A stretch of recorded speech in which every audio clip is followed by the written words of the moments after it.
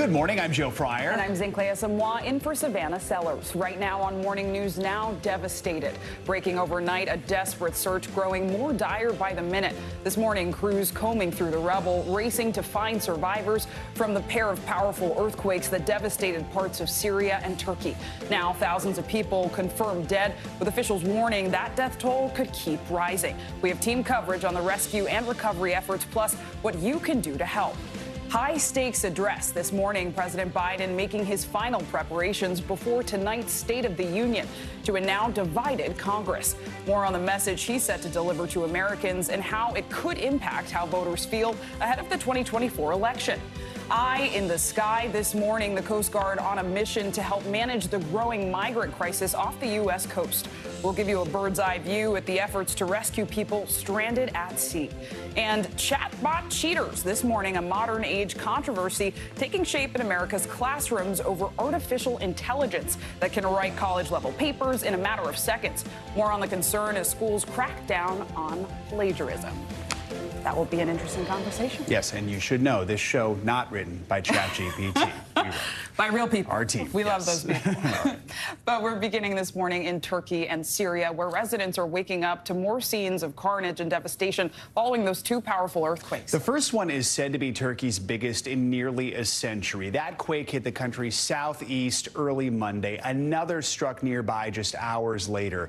The death toll in both countries now stands at more than 5,000, but the World Health Organization says it could rise to more than 20,000. Overnight, harrowing stories emerged of people trapped under the rubble in freezing temperatures, shouting for help as first responders struggle to get through.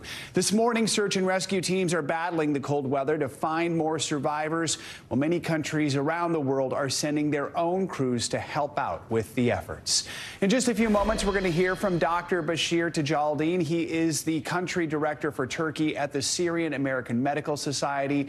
But first, let's go to NBC News foreign correspondent Megan Fitzgerald. So, Megan, we are seeing more of these just horrifying pictures coming out of the region. Are emergency crews hopeful they can reach more survivors today? What's the latest in Turkey? Well, Joe, it's good to be with you. Look, this is absolutely a race against time, and we are talking about more than 24 hours that thousands of people have been trapped beneath the rubble. And as you mentioned, we're talking about the depths of winter here. Cold temperatures, snow and rain in certain areas. And President Erdogan had said yesterday that that has an impact on first responders. But then, of course, you've got to imagine the people that are trapped beneath the rubble and the impact that that has on them. As you mentioned, I think what's most excruciating here, possibly the most excruciating, is the fact that first responders could hear the cries and the screams for help of the people that are trapped, that are desperate to be saved as they work around the clock through these frigid temperatures to try and save them, Joe. You know, Megan, if you go just across the border to Syria, it is in many ways a drastically different situation. I mean, this earthquake is more heartache for a country that has been hit by years of civil war. So what's the situation like there with so many sanctions and travel restrictions? Can international rescue teams even get there quickly?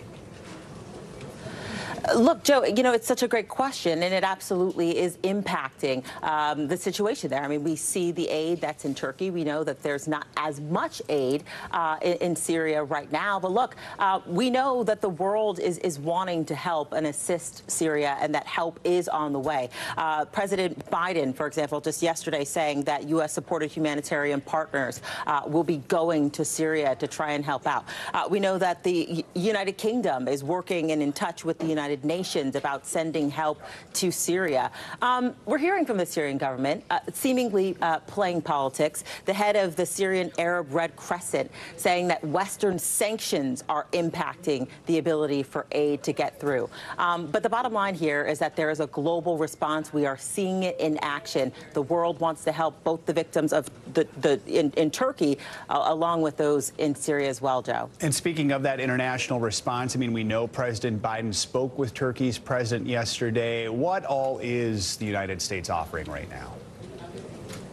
Yeah, so President Biden further reaffirming his support for Turkey, this dedication to trying to help the country in any way possible. We know that rescue crews are already on the way to to Turkey to be there on the ground to try and help with this search and rescue effort. We know, like we just talked about, we are seeing this global response where countries like India, for example, sending medical aid. War-torn Ukraine is also offering help. This is a global response to what is most certainly a humanitarian crisis, Joe. And that says something if Ukraine is offering its help, considering everything that country is going through right now. Megan, thank you so much. Appreciate it. And for more, we're joined by Dr. Bashir Tajaldeen. He's with the Syrian American Medical Society based in southern Turkey. Doctor, thank you so much for being here. So how are you doing today? And can you take us through what the past 24 hours have been like? Good morning. Thank you for having me today in this interview. First of all, I would like to hope the mercy for the people passed away in both Turkey and Syria, and hope the rapid healing for the injured people. Actually, it was a horrible and still horrible situation in Turkey and Syria. Still, we are facing a lot of aftershocks. Some of them are mild, some of them are moderate. So still we have some buildings are falling down in both sides. A lot of dead people. You heard the number. There are thousands, and tens of thousands are still either injured or under the rubble. The rescue and medical teams are doing their best to save as much lives as they can. Personally, I'm lucky to be in Turkey, where there is a stable government that is responding to such a crisis. But my deepest feeling, and with my colleagues in Syria. Personally, I'm following the situation in Syria, mainly in northern Syria, on hourly basis. Me and my colleagues in the team, either here the team in Turkey or the medical teams inside Syria. It's a very terrible situation. We have many of the medical staff who are responding to the injured people in Syria while they are losing their families, their children here in Turkey under rebels, or even in Syria. Our hospitals are full of patients and injuries and dead people. And doctor, you talked about areas of Syria, right? They're already dealing with this ongoing humanitarian crisis. And in massive disasters like this, things can feel very moment to moment. I mean, you're joining us from your car. What are some of the biggest challenges you and your organization are facing right now? And how can people who are watching this help? Yes. Actually, in Syria, we are facing a crisis since more than one decade, where the health facilities and the majority of the infrastructure have been targeted by airstrikes. So the infrastructure already are damaged. And now with this earthquake, we have lost more facilities.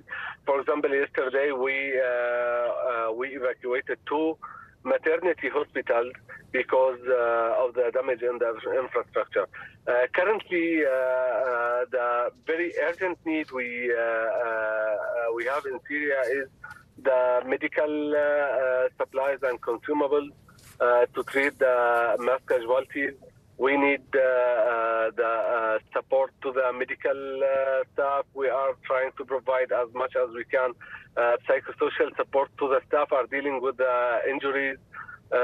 Actually, we also need fuel to operate the hospitals and the facilities, as because of the earthquake, the electricity is cut down, so we need to keep the hospitals operated.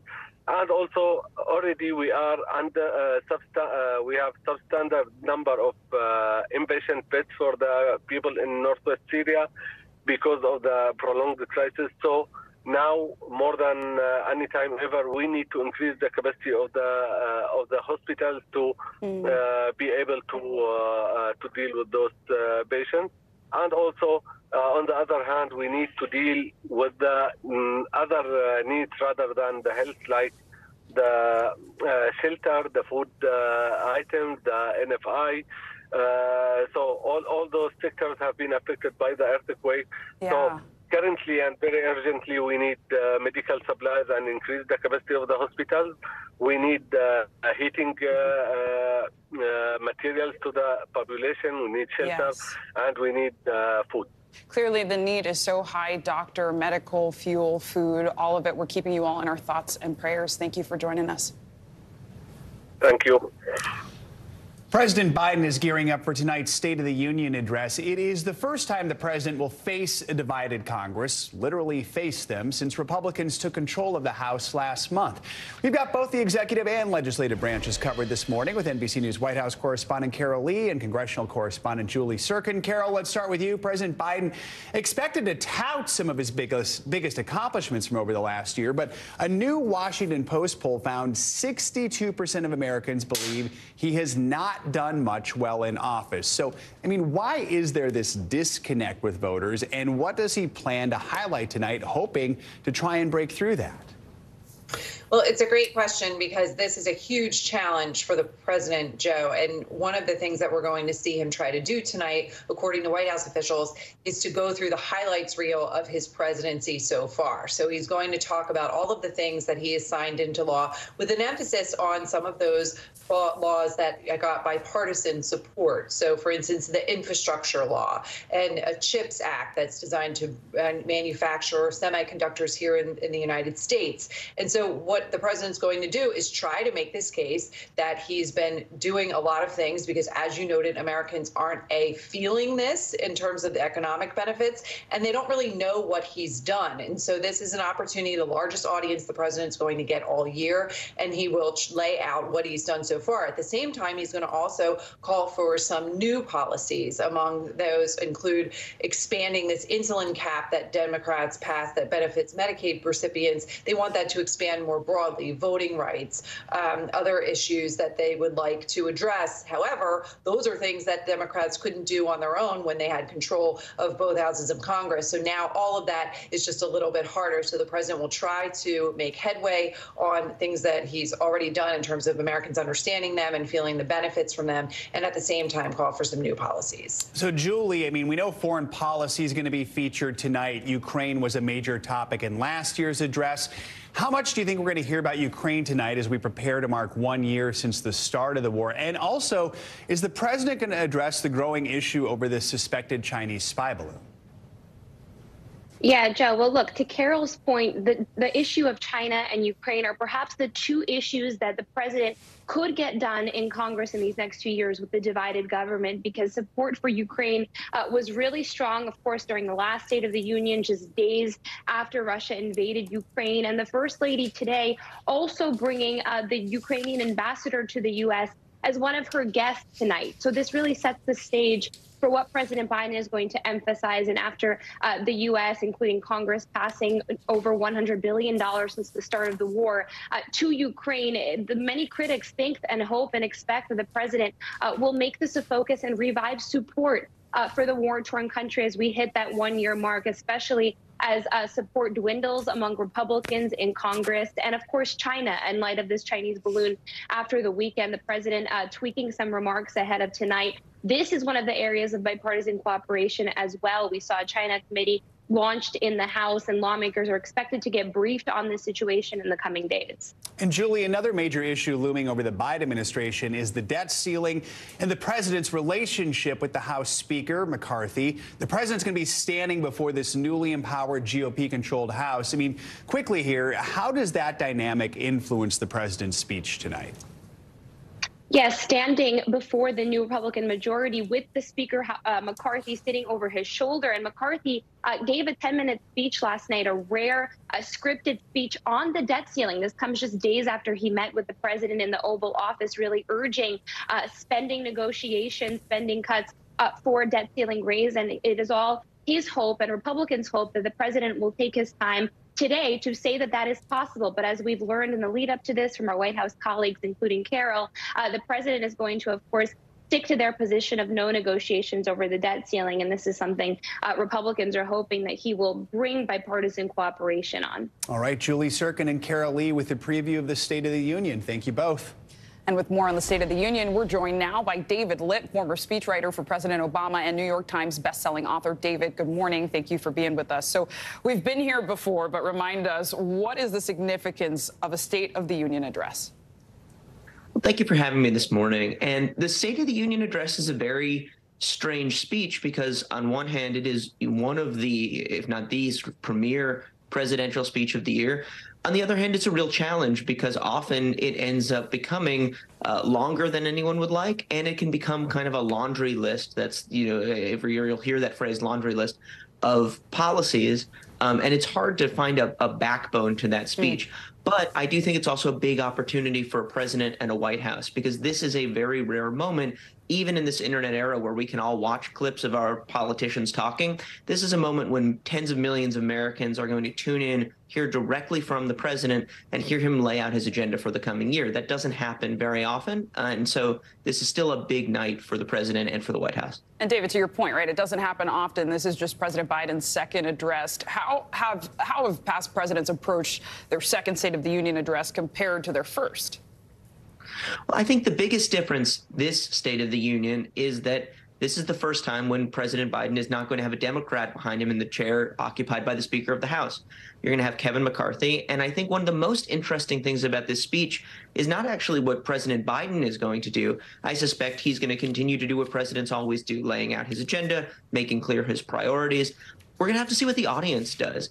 We saw the last time, most Americans were watching the floor of Congress was when Republicans spent days trying to figure out who they were going to elect Speaker of the House. It was, looked like it was a bunch of adults behaving like children over there.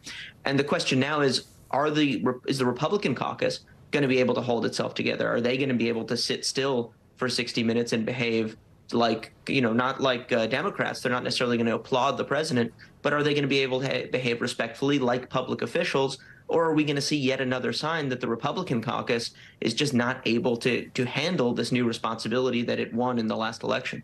And David, I wonder for you as a former speechwriter, how challenging can it be to strike that balance? You talked about the laundry list that the State of the Union can become. So how do presidents strike the balance between fact and fiction, talking about accolades while also issues that many Americans are dealing with? I think when you look at the State of the Union, and this was always kind of a discussion in the speechwriting office when I was there, it is a real struggle because this is one of those speeches where you do have a lot of priorities to talk about. You can't say, okay, well, we'll just focus on one thing. There's lots of important things facing the country, and the president has to talk about those things. I think what speechwriters are looking for is a through line or a backbone to the speech, some major point. And I think here, my suspicion is what you'll see is that President Biden will frame this speech as sort of a halfway point in his term. So he's going to talk about what he accomplished during the first 2 years and then what that means going forward. And I think this is going to be the beginning of, the last 2 years were very legislatively successful with Democrats controlling Congress. The next 2 years, I think President Biden is going to be implementing and also trying to explain and sell those accomplishments. All right, David Litt, thank you so much for that. And you can watch President Biden's State of the Union address tonight right here on NBC News Now. Our coverage starts at 8 p.m. Eastern. Now to the latest developments involving the suspected Chinese surveillance balloon, which was shot down off the Carolina coast. U.S. officials are revealing new details about the balloon and how they were able to track it as it moved across the country. NBC News Chief Foreign Affairs correspondent Andrea Mitchell has the latest details. The head of U.S. Northern Command says the 10-square-mile debris field from the Chinese surveillance balloon has been narrowed to less than a square mile. The Coast Guard setting up a security zone around the crash site, with the military saying the balloon was 200 feet tall, with a payload weighing more than 2,000 pounds. The president taking a hard line against China, which today escalated its attacks, saying it reserved the right to retaliate against the U.S. We've made it clear to China what we're going to do. They understand our position. We're not going to back off. We did the right thing. The goal now, analyze the wreckage to determine what information China was able to learn and whether it was using new technology. We were also able to ensure the protection of any sensitive information that the balloon would not be able to collect against us because we knew exactly where it was going before it got there. 2 senior administration officials tell NBC News U-2 spy planes were circling the balloon as it crossed the country, taking pictures and extracting data about the Chinese capability. There's immense intelligence value in watching an asset like this actually behave. What are its maneuverability, its collection, its emission characteristics? But the White House is facing questions on Capitol Hill. Members of Congress on both sides of the aisle have some serious questions about how long they knew about this, why they didn't shoot it down sooner, what information, if any, was able to be collected. China still denying it was a spy mission. This is a major unforced error and a blunder by China. It was a massive setback for their intelligence collection program. And I think globally around the world, we can be talking about China's invasion of sovereignty. Our thanks to Andrea Mitchell for that report. And to put this incident in perspective, the last time the U.S. shot down another country's aircraft in our airspace was during World War II in Pearl Harbor. Now for a check on your Morning News Now weather forecast. Angie Lassman is with us. Good morning, Angie. Good morning, guys. We're tracking our next front that's going to bring some potentially problematic and even dangerous weather to folks in the south. We'll start with that. Here's what's going on. You can see right now satellite and radar doesn't look like much. We have a little bit of rain working through Oklahoma City into St. Louis and stretching into parts of Texas. That's basically going to be the area that we see mostly impacted through the late parts of your day today. There's the system that we're tracking to the east. It looks like the timing of this is going to be later into the day and into the overnight hours and then into tomorrow. So this is kind of a 2-day event where we'll watch for the potential, again, for some of these storms to strengthen and leave us with severe potential. Here's what it looks like as we get into tomorrow. We'll see it up into the Tennessee Valley, stretching down into the Gulf Coast. And then again, we'll continue to see that track to the east, and we'll make some improvements as far as our forecast for folks in the Gulf Coast and places like Texas. But the next 2 days, you got to be on guard. Here's the area that we're watching today. The impacts are limited today, not all that impressive, but still they do include places like Houston, Corpus Christi. We could see a tornado or two possible again later into the evening hours, into the overnight. We know those nocturnal tornadoes are always the most dangerous, so we won't rule out that potential. And wind gusts could be up to 60 miles per hour. Notice that we add the yellow in. That means that the potential is a little higher for us to see some of this severe weather, and there will be 6 million people included in that. So we're more likely to see these damaging wind gusts, the hail, and several tornadoes will be possible. That does include places like Lake Charles, New Orleans, and Jackson. So just be aware of that. Rainfall could be heavy at times, and localized flooding is not out of the question. Up to 4 inches of rain in some spots. Again, that does include a flash flood potential for places like Dallas and up into Fort Smith. So just be aware of that into tomorrow. And if you live in the east, boy, is it warm. Temperatures are well above normal. Some spots like Nashville running 17 degrees above where it should be for this time of year. Cleveland at 50 degrees today, 57 for Cincinnati. Guys, it feels like spring out there. And I have a feeling that people maybe in the Northeast as we get through the next couple of days might be wearing shorts outside. I know I'm going to see it. Yeah, I think you're right. In Minnesota, we wear shorts usually around 30 degrees. Michigan, too? Cannot relate. Yep. So, Cannot all right. We'll take pictures the first time you see it, all right? Angie Thank you, Angie. Thank you. Coming up first, a derailment, now a detonation. Up next, how officials in Ohio are working to prevent a toxic explosion at the site of a train wreck with hazardous materials on board. Also, crisis on the coast. We'll give you a bird's eye look at how the Coast Guard is dealing with an influx of migrants stranded at sea. You're watching Morning News Now.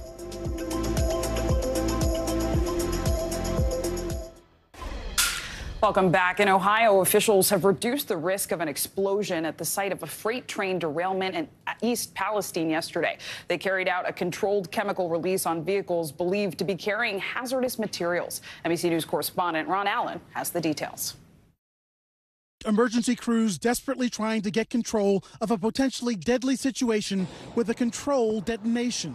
For 3 days, warning residents the burning wreckage of a freight train could explode, sending shrapnel and toxic fumes a mile in every direction over a rural Ohio community. It's kind of crazy for a small town like this. Thousands of residents under a mandatory evacuation order. Police going door to door, threatening families with children with arrest if they don't leave. Police car came up and said, evacuate, evacuate, evacuate now, get out, get out. Friday night, as many as 50 of the train's 150 cars derailed en route from Illinois to Pennsylvania. The response focused on 5 cars carrying hundreds of thousands of pounds of vinyl chloride used to make PVC pipes and vehicle upholstery, and also linked to increased risk of cancer, according to the CDC. This is a matter of life and death. This controlled release will actually take place, and you are in imminent danger. Officials again warning residents to stay away as they use small explosives to blow holes in the train cars, hoping the hazardous material will seep into ditches where it can be burned safely away. We want to be able to control that situation. That's the safest way, is to control the situation, and that's with this operation we're going to take this afternoon. Railroad officials now saying that operation was a success, the hazardous material burning itself off, apparently easing the threat to this community as residents await word that it's safe to go back home. Ron Allen, NBC News, Columbiana, Ohio. Ron, thank you so much.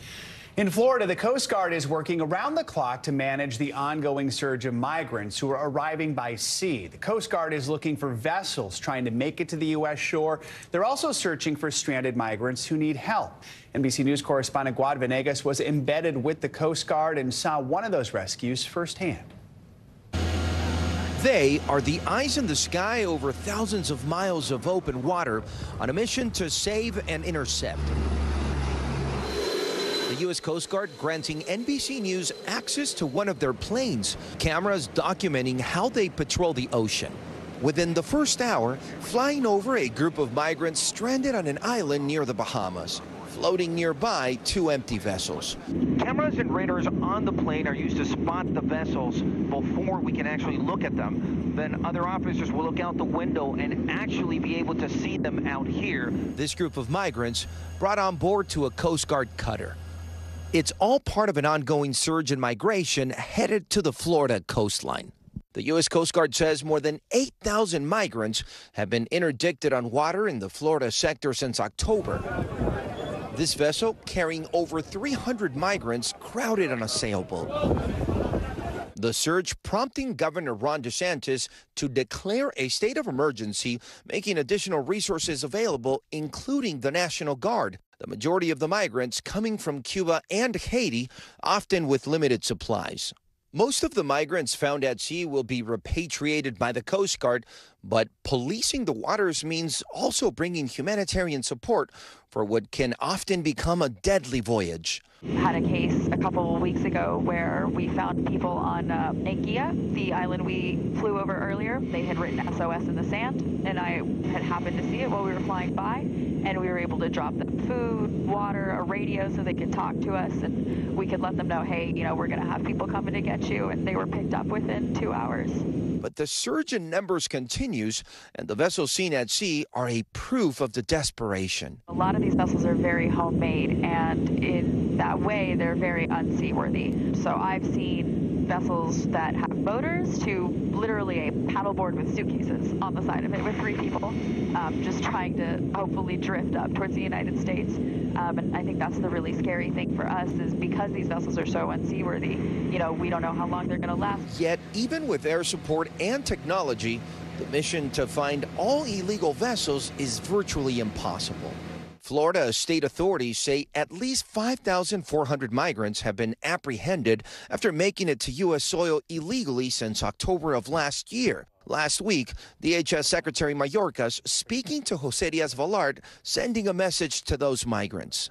People who take to the sea will not be eligible for the parole process. For the U.S. Coast Guard, the mission continues. When our airplane lands, another goes in the sky. Our thanks to Guad Venegas for that report. The Biden administration announced the humanitarian parole program in early January. Under these new regulations, Cubans, Haitians, Nicaraguans, and Venezuelans can apply for a 2-year parole period, allowing them to travel legally to the U.S., but they must have a financial sponsor. Coming up on Morning News Now, new life-changing technology for millions who are suffering from a common symptom of long COVID. Up next, more on how researchers are working to give people their sense of smell back. And air pollution causing problems for more than just the air. The new research linking pollutants to your mood and what you can do to clear the air.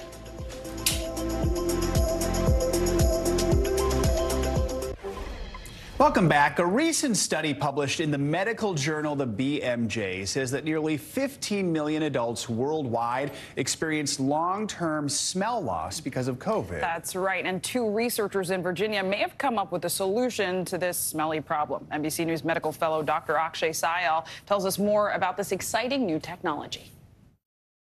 Craig Jerome, a nurse practitioner in North Carolina, lost his sense of smell after he got COVID 2 years ago. In the initial onset, you had the overwhelming sensation of, I've lost it, and when is it coming back? You know, unfortunately, it's never came back to me the way it used to be. Today, he still can't smell properly. How has your life been affected personally as a result of not being able to smell as well?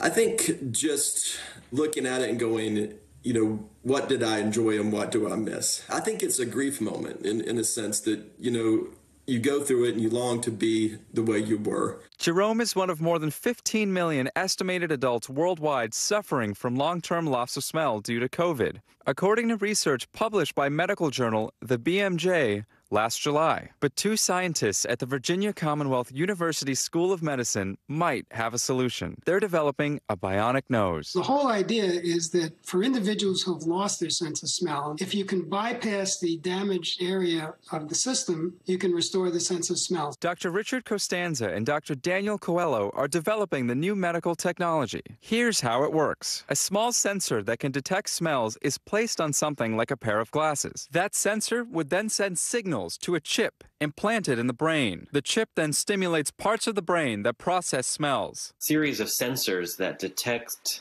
smell molecules, and each smell is going to have a different pattern. Depending on that pattern, a different way of stimulating the brain is done, and the end result is that the patient can appreciate different smells. An early prototype showed promising results. Researchers identified electrical patterns in the brains of rats, suggesting they were processing smells. These doctors have been working on this problem long before COVID started. When you've been working in the field for 30, 40 years and struggling to find solutions that can be translated to clinical trials, it's very rewarding to be at this point in time. They say it will take 5 to 10 years for a prototype to be ready. But for those who can't smell, the device would change lives. After all, being able to smell can save your life. Think about a gas leak or a fire, and smelling something like homemade cookies can bring joy. The sense of smell is very closely linked to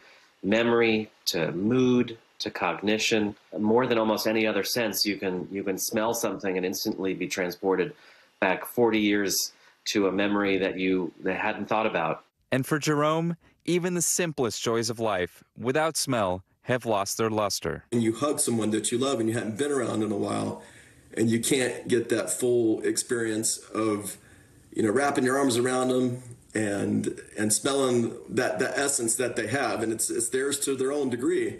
You just can't get that like you used to. So that embrace and that reminder is not there. For those who've lost their sense of smell, the bionic nose can't come soon enough. Our thanks to Dr. Akshay Syal for that report. And it is important to add that the creators say they're using microelectronics and computer processing, including artificial intelligence, to build their bionic nose. Time now for our weekly mental health check-in. Depression and anxiety may be fogging your brain, and new research suggests that air pollution could be the culprit. Yeah, plus we have tips on how to approach conversations about the recent death of Tyree Nichols with children. Let's bring in Dr. Soumya Dave for more on these mental health headlines. She is a psychiatrist and author of What a Happy Family. Doctor, always good to have you with us. So let's start with this new research published in JAMA Psychiatry. It found people who are exposed to relatively low levels of air pollutants have a higher chance of experiencing depression and anxiety. So walk us through the link here, and is there any way we can actually lower our exposure to these pollutants? Sure. So what we're seeing is that the particles in pollution can lead to increased stress and inflammation in the brain, and that can lead to increased mental health challenges. Now, the study in JAMA Psychiatry looked at 400,000 adults in the UK, and it found that the ones who were the least exposed to air pollution had the least likelihood of having depression and anxiety. There's still a lot of research exploring the nuances in this dynamic and what all might be playing into it. For anyone interested in decreasing pollution exposure, there's some tips. So one, can you substitute your car use on certain days if you do use a car regularly for another mode of transportation like walking or a bike ride? Can you increase your time spent in green spaces, which we've talked about on this segment before, how beneficial that can be? Can you have a filter for indoor and outdoor air to really make sure that your home doesn't have as much of that polluted outdoor air? And I have seen suggestions for considering an electric car, but I do want to emphasize that that might not be financially feasible for many people. It's really important to remember that we can do a lot as individuals, but we will also need policy changes so that we can feel supported in making these changes. And Doctor, I want to ask you also about children. I know the recent death of Tyree Nichols renewed conversations about police brutality and race and the spread of disturbing images, particularly those of death. So for parents, it can be hard to talk about these issues in general, let alone with kids. What are the best ways to approach these topics with children, if at all? And is there a difference with teenagers? This can be so tough, and we have to remember that children of all ages are taking in information, they're taking in the news, and it can be traumatic. And so I do encourage parents, if their kids come to them telling them they have seen something, to really have open-ended conversations and to ask questions like, what did you see? How did it impact you? What did it make you feel? And really exploring and validating the array of emotional responses that may have come up for kids. Also for parents, I think it's really helpful to have our own mental health check-ins before having these conversations to make sure that we're in a space to really explore these dynamics with kids.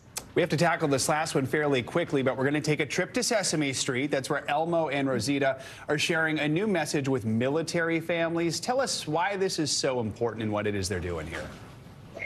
I love this. So this is a digital series that explores emotional well-being, and what it really does is it integrates self-care and emotional wellness into daily activities. And we've talked about the benefits of that here before, but we know that people need support. There was a survey done between Bloom and the National Family Military Alliance, and it showed that over 40% of responders ages 13 to 19 had some signs of emotional distress. So we know that we need more support. We know that we need more avenues for self-care, and this provides a way to do that with loved ones and in a context that feels familiar and fun and loving for so many people. All right. Always fun to take a trip to Sesame Street. Dr. Soumya Dave, as always, thank you. Appreciate your time this morning. Coming up, money matters. Record inflation on the minds of many Americans. Now, President Biden expected to talk about the economy in tonight's State of the Union. Up next, what the president's economic record could tell us about his strategy going forward. This is Morning News Now.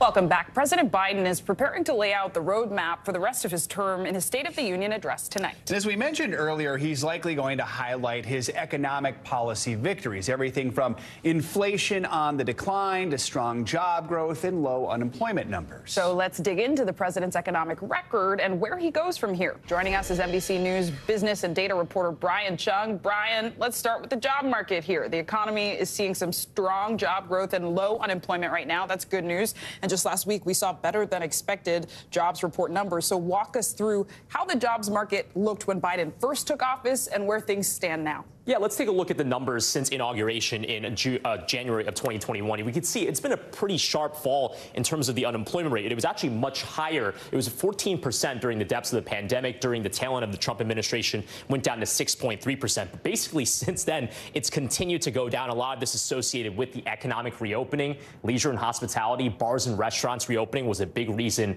for this drop. But what's really interesting is that it hasn't gone up. And that was the expectation as the Federal Reserve started to hike interest rates in 2022. Instead, what happened? The unemployment rate actually continued to drift down. And as of the last read that we got just on Friday, the U.S. economy at a 3.4% unemployment rate. Guys, you would have to rewind to 1969 to see an unemployment rate that low. So certainly a good state of the unemployment market and the labor market headed into the State of the Union. So, Brian, in the president's last State of the Union address, he set a goal of lowering prices for consumers. Spoiler alert, that didn't happen. What followed was a year of historic inflation with levels not seen in decades. It peaked last summer, gradually declining since then. So remind us what happened there. Do economists see this as a lasting turnaround, especially as we try to avoid what could or could not be a recession coming up? Yeah, and that's what makes this economy so weird because, look, the labor market looks really good, but you know what doesn't look good? This is the chart showing year over year paces of inflation since Biden took office in January 2021. And you can see it's been elevator up, right? We were actually below 2% as the Trump administration turned over to the Biden administration, skyrocketed up. Now, a lot of this was due to the demand that Americans were doing as they went out and bought things and sought services as the economy reopened. But another big story here was specifically beginning in 2021, we started to hear about those supply chain snags, right? Lots of issues with factories not being open around the world. And then also, you remember actually the Suez Canal boat getting jammed up. That was in March of 2021. So it peaked at around 9.1%. That was the yearly pace of inflation that we saw. But it has been coming down, again, thanks to the Federal Reserve's efforts to raise borrowing costs, which they hope will discourage people from spending as much and firms from investing as much. That has led to the inflation rate falling to about 6.5% as of the last read. But the economy really is a lot healthier if it's somewhere closer to 2%. So the job is not done. The Biden administration has said they're going to let the Federal Reserve do its part on that. That's the reason why they're signaling that further interest rate hikes are likely. And Brian, briefly here, from an economic standpoint, where does the government stand on its budget deficit and the federal debt ceiling? Yeah, that's going to be a big focus in the State of the Union today because of the concern over perhaps not paying our bills. Again, as a reminder, the debt ceiling covers any sort of payments that have already been made, but it just seeks to pay off the debt that we have. There's been no agreement so far, and the expectation is that June 5th is going to be the day when the economy runs out of money. Sorry, my writing is not so great here, but June 5th is the day that apparently will run out of money to pay our bills. Until then, the Treasury can turn to these extraordinary measures to get through early June. But reminder, Congress has moved 78 times to raise this debt ceiling. Hopefully they can make it 79 times this time as well. Brian, bringing us the latest and greatest. Thank you. And some great handwriting there, too. All right, let's keep the money news going. Google gearing up to launch its own chatbot service. CNBC's Pippa Stevens joins us now for more money news. Good morning, Pippa. Good morning. Well, Google is launching a chatbot and more artificial intelligence features as it battles with Microsoft in the new wave of computing. Google's CEO says the company is opening up a conversational AI service called Bard to test users. It will be released to the public in the coming weeks. Bard is designed to explain complex subjects such as outer space in terms that are easy enough for a child to understand. Microsoft is investing billions of dollars into OpenAI, the maker of ChatGPT, and announced it's holding a special event for later today. Meantime, Tinder is rolling out new safety features. You can now use incognito mode, where only people you like will see you in their recommendations. You can also block profiles that pop up in your suggestions. Tinder has also updated the Are You Sure and Does This Bother You feature to detect more language in a conversation that may be harmful or inappropriate. And a lot of people plan to wager on the big game this weekend. A survey out today from American Gaming Association finds 50 million Americans plan to bet on the Super Bowl, up more than 60% from last year. They expect to bet a combined $16 billion, which is double the amount of legal bets last year. The huge increase comes as sportsbooks such as DraftKings and FanDuel are seeing major expansion in legalization and adoption by consumers. The survey also finds a third of NFL fans say sports betting makes watching games more exciting. At least I have until Sunday to figure out who to root for. Not at the betting stage just yet. Still choosing the team. Just in your heart. All right. Thank you, Pippa. Thank you. And coming up, schools hoping to outsmart artificial intelligence. When we come back here on Morning News Now, the new concerns over chatbots and cheating in the classroom.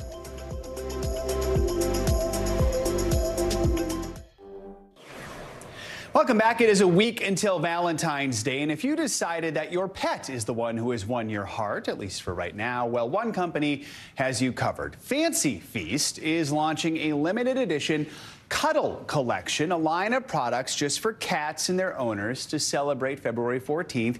Inside the $62 set is a cozy cat ear sweater for extra soft cuddles, embroidered socks, a custom wine glass to cheers your friendship, and snacks and heart-shaped toys for your favorite feline companion. It comes after the brand conducted a survey that found 1 in 5 cat owners preferred to spend the day with their furry friends over their significant other. If you are the human one in this relationship, you will want to order your own dinner, though. Duly noted. I don't have a pet, but this kind of makes me want one. Or just get the sweater. You know. Thank you so much. Yep. Finally, this hour, we've been hearing about ChatGPT and how it can write everything from poems to jokes to college-level essays. Some teachers are calling for it to be banned in classrooms, but others are embracing it. NBC News technology correspondent Jake Ward explains. Hey there. Generative AI, this kind of AI that basically predicts what the next word should be in a text string, is so powerful that at this point, students across the world are already using it to do their work for them. That, of course, is causing enormous panic. But among some teachers, including one I spoke to in rural Oregon, it's perhaps a new teaching tool that they're just figuring out how to use. In rural Rogue River, Oregon, it's not going to go away. Kelly Gibson's AP literature students are discussing artificial intelligence. What I would like to see you guys do in this discussion is really be able to kind of vet how you feel about this. She's talking about ChatGPT, the new bot that can spit out college-level essays in seconds and has passed graduate-level medical, legal, and business exams. School districts like New York City's are banning it. What was your reaction when you first encountered ChatGPT? My first reaction was absolutely panic. But now, this 25-year veteran of teaching is embracing it. In one new lesson, students had to read a book, then write a thesis statement to plug into ChatGPT. It spit out an essay, which they then worked from. If it's introduced to them not through the lens of being a cheating tool, and instead through the lens of being something that will help them, we have a better chance further down the road of them seeing it that way. In a recent survey of 1,000 college-age students, more than half said they have used ChatGPT to write a school essay. It was good writing. One of philosophy professor Darren Hicks' students even admitted it. I just told her, I don't think you wrote this essay. Can you tell me who or what did? And at that point, she named ChatGPT, so the student gets an F in my class. I'm pretty draconian about these things. It's the same punishment Hick has always given in cases of plagiarism, but this essay was different. Normally, a plagiarized essay is screaming its own nature at you. But in this case, it wasn't. Which is why there's now a race to create tools to spot AI writing. The makers of ChatGPT recently announced a detector, but even they say it's not always accurate. Turnitin is a tech company whose software helps thousands of colleges and high schools fight plagiarism. They say they'll have an AI spotter ready in a few months. Our AI is fully capable of understanding which pieces of an essay feel more like AI writing and which pieces are not. And while ChatGPT's bland writing style is easy to spot now, I think we should expect that they'll get more sophisticated, that their word choices become spicier, less vanilla. Back in Kelly Gibson's class, opinions are divided. It's a good comparison to a calculator. Calculators can do it all. You type in anything and it'll figure it out, but we still learn math. I'm a student, so I love it. But if I was a teacher, I would not let it. I wouldn't use it in my class. But Gibson says her students are teaching her something. I see the students wanting to use it for good, at least so far. It's so new. They want to figure out how it becomes a tool in their lives. A tool she hopes they use, not to cheat, but to learn. Now, of course, it's important to understand here that whole companies exist that use AI to basically rewrite plagiarized text to make it undetectable. There are millions, perhaps billions of dollars to be made off that kind of thing. And so it's not clear yet whether, although we can agree that education should be a process and not a product, education is in fact going to survive this transformative piece of technology and all the pressures it's going to put on us. Jake, fascinating reporting on the future of writing. Big talker right now. All right, that does it for this hour of Morning News Now. The news continues right now. Thanks for watching our YouTube channel. Follow today's top stories and breaking news by downloading the NBC News app.